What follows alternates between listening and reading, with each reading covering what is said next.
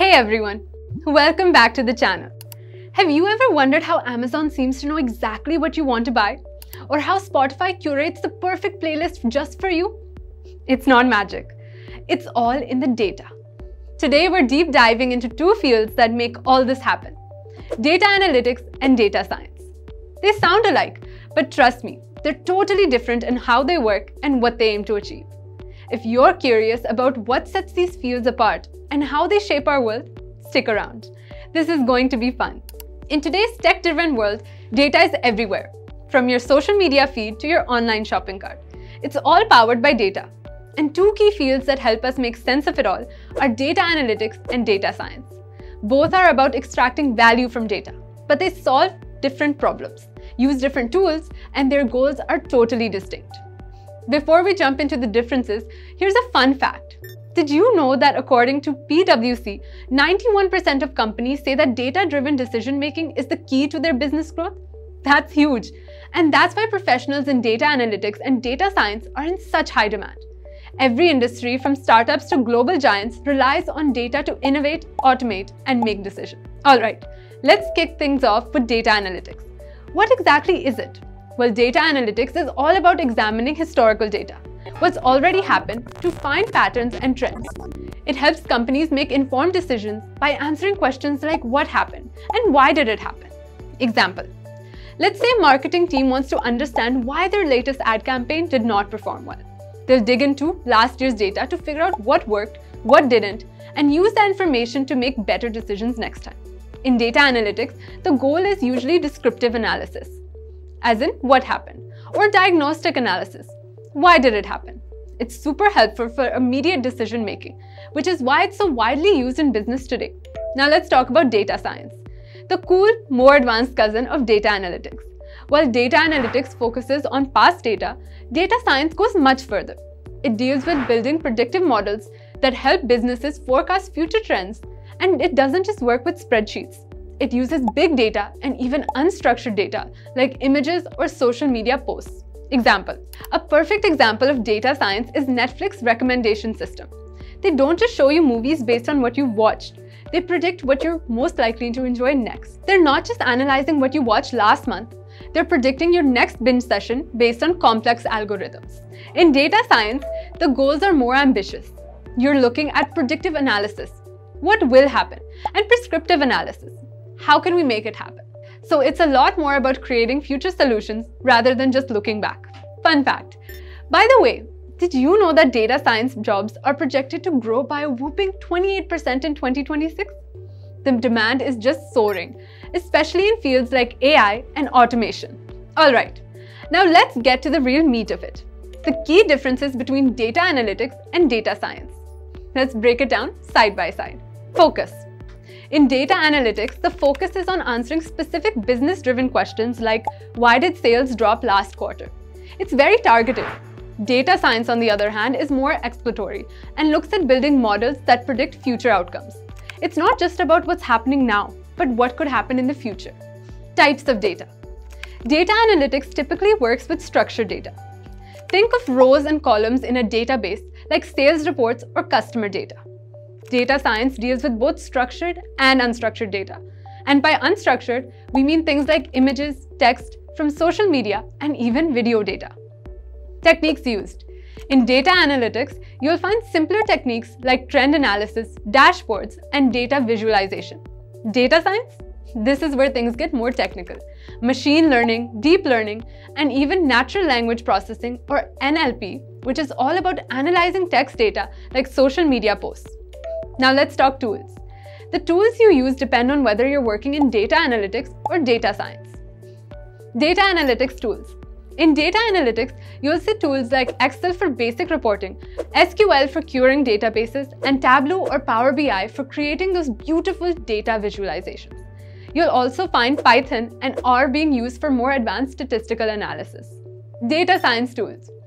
In data science, it's a very different toolkit. You've got Python and R, but you're also working with libraries like TensorFlow and PyTorch for machine learning, and Hadoop or Spark for handling big data.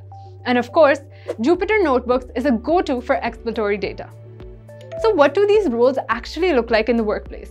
Let's break down the responsibilities. First, let's start with data analytics.